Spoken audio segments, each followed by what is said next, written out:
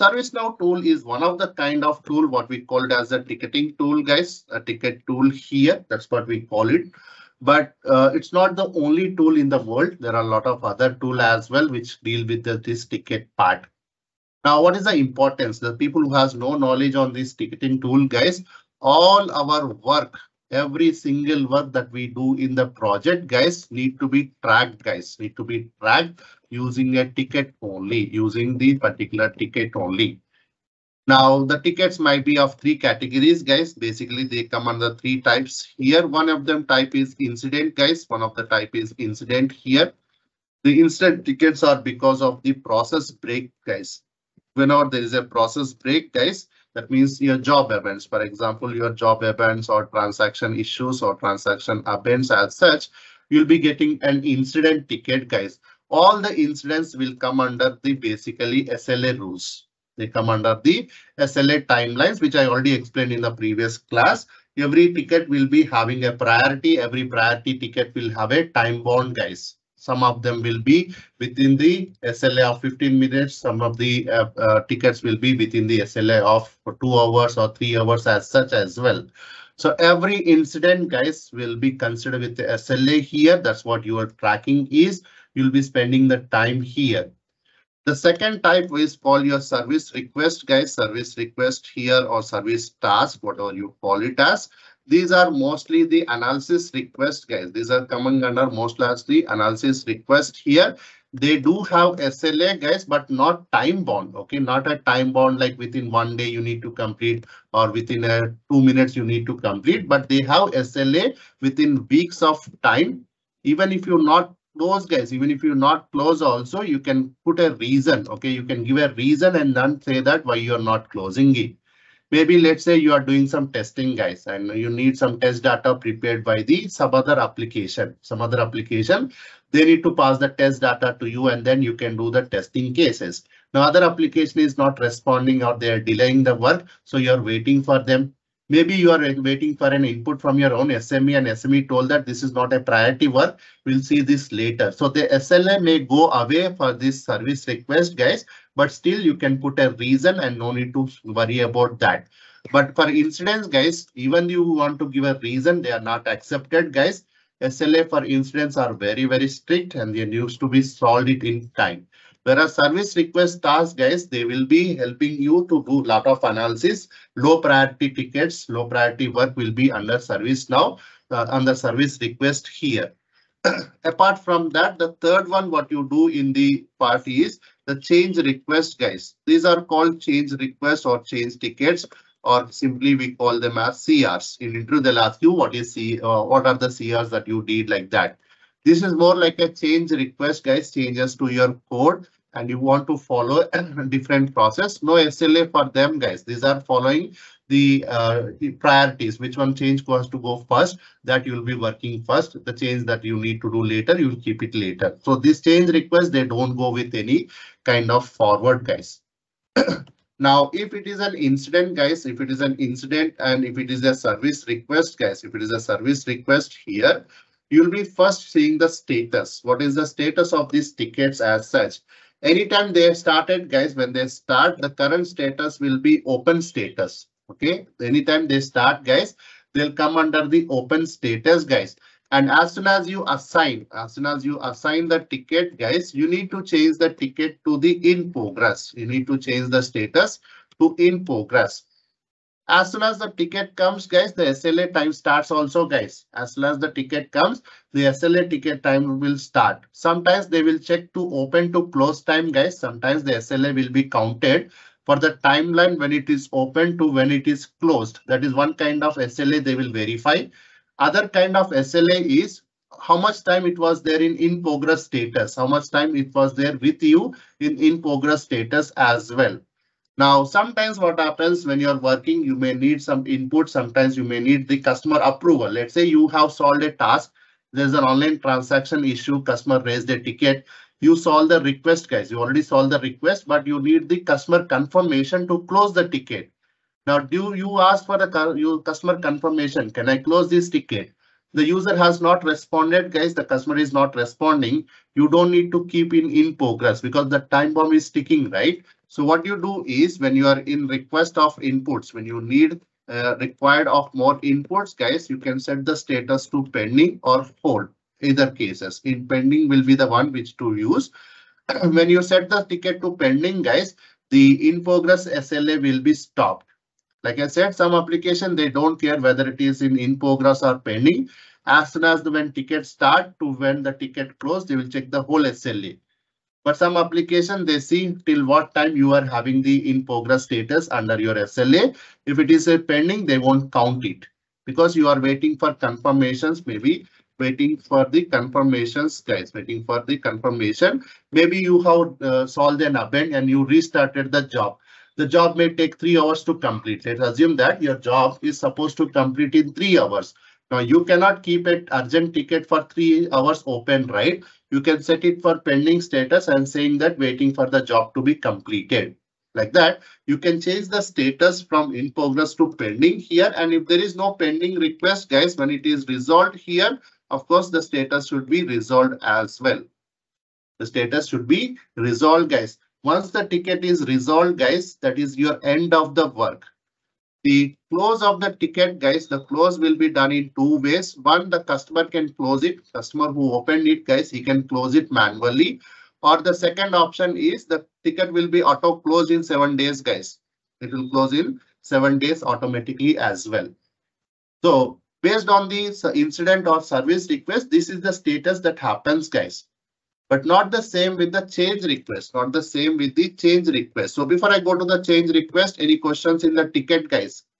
Any questions in your task or status of your tickets? In interview, when you're giving the answer related to a ticket, guys, use proper words. You will not close the ticket, guys. You will not close the ticket yourself. It should be closed by the customer who opened it, or the ticket should be closed automatically by the system in next 7 days. In any case, guys, in any case, this is what the problem is. In any case, if the customer reopens the ticket, guys, there's a big issue for that. The questions will come from your management that, Anil, why you close the ticket without the user confirmation? That's what the problem happens when you resolve the ticket without the confirmations, guys. If it is a job event, you just need to confirm by the job completion. Once the job is completed, you can close the ticket. No confirmation required. But if it is a customer request or a customer transaction, then you need to ping the customer and say that I have resolved the issue. Can you check it? Can you verify it? Can I close the ticket? If he say yes, then you can close the ticket, guys. That's what you need to do. Without the confirmation, if you close in hasty, lot of new developers, guys, lot of new joinees, they will tend to close the ticket fast and they make mistake. You can close the ticket. Closing the ticket is what your ultimate task, guys, but don't go hasty on closing the ticket. This is just an advice. In the production environment, you need confirmations to close the ticket, guys. Even if it is a small to small request also, don't take yourself decisions. Don't say that, okay, Anil, this is a small thing only, why I need for confirmation. Sometimes small things will turn into big automatically, guys. Instantly, small things will change into big things. So you don't want to fall into that small things to big, guys. Anytime you have a ticket, try to close it in time with proper confirmations. If you're not getting confirmations and you want to close it, talk to your lead. Go and put the point to the lead saying that there's a ticket, but I'm not getting any confirmation. What shall I do? Your lead may say that, Anil, let's degrade the ticket. If it is priority 2 and your timeline is about to end, make the priority to 3 so that you get more time. You can mention the reason that we are waiting for the customer approvals and we are not getting it. So instead of reaching the SLA, we are degrading the priority.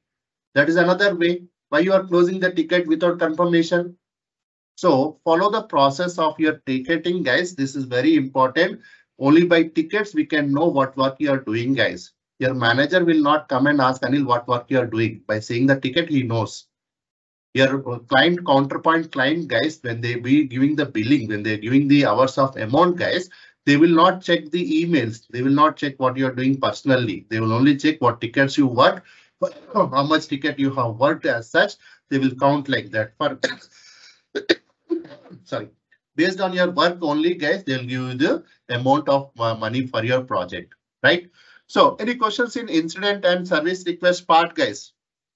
Any questions in that? Now, change request doesn't fall into this sequence, guys. Change request when you start, guys, when you start, it will be in new status. It will be in the status of new, guys. It will be in the status of new.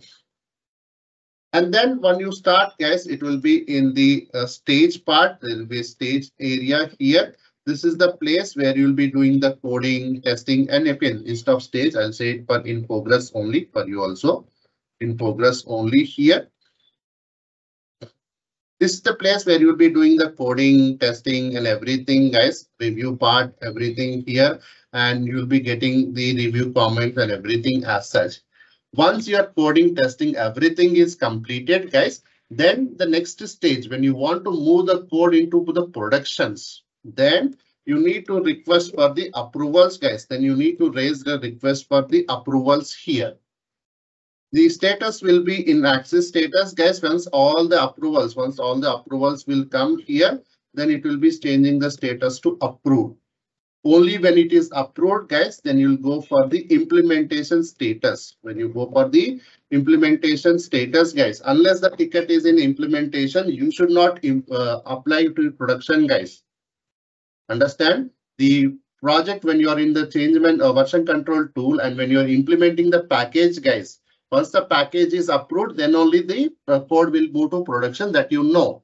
But the package approval will be done by your SMEs or the technical owner who is there for your project, right? They will verify first. They will verify that is the ticket is in the implementation status or not. Is the ticket, the change request has been approved or not. They will verify these things. And you will be taking the approvals, guys. You will be also having an email approvals as such. Attach them. Attach those emails to your ticket, guys. Attach these approval mails to your ticket as well. And when the SME or your technical team, they want to implement the package, guys, when they want to approve the package, they will check the status of the ticket is in implementation status or not.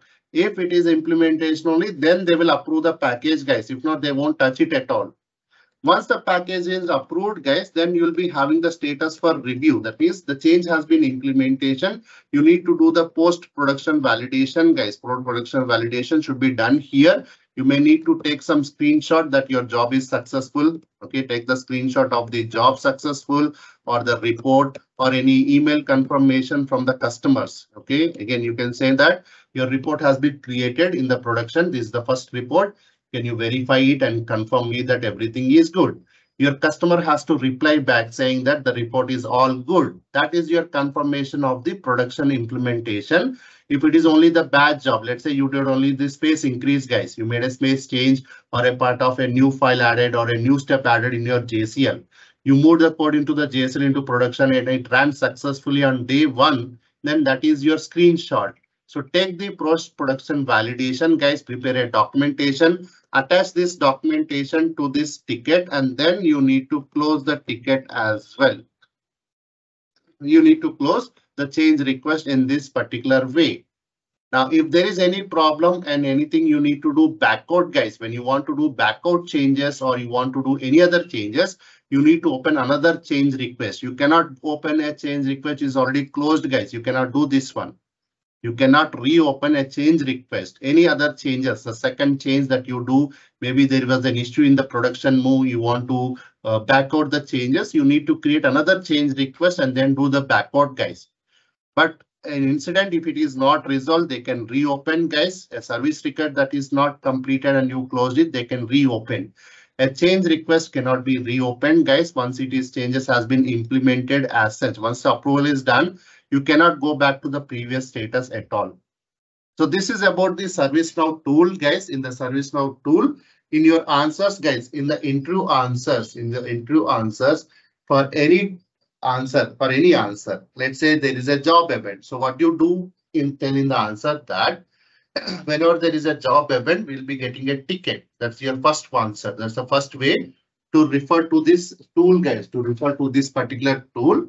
When you say that whenever there is a job event, we'll be getting a ticket. That's first point. At the same time, you will tell that after I resolve the event, after I resolve my job event, I will close the ticket. I'll resolve the ticket with the details. When you're resolving, guys, you'll be mentioning the notes, how you resolved as well. The resolution details, guys. the resolution details, you need to mention properly and then close the ticket as such.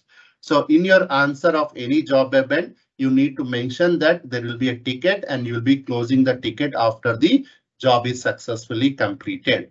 In any of your change request answer, when you're telling that you did a code change, you will be saying that we'll be having a change request after the coding. We'll get the approvals in the change request, and once in the implementation stage, the change request will be approved and then implemented. So you'll be using proper words in all your examples, guys. Nobody will ask you directly explain you ServiceNow ticket tool. Maybe not. They will not be asking you that question. But you will be taking the chance of telling the answer such a way that you will be putting the words, proper words in proper place so that the interviewer will know that, okay, this person has knowledge of project process. How I do it in project, he's telling the same answer. I can take this point in a positive way. So this is about one of the tools that I want to cover in the last class. So any questions on this one, guys?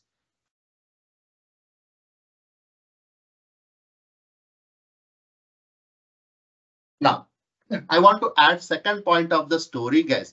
Now, this tool is very famous when you are working in a support and maintenance project, guys. Support and a maintenance project here. This is very much a very good particular tool what we use in every project.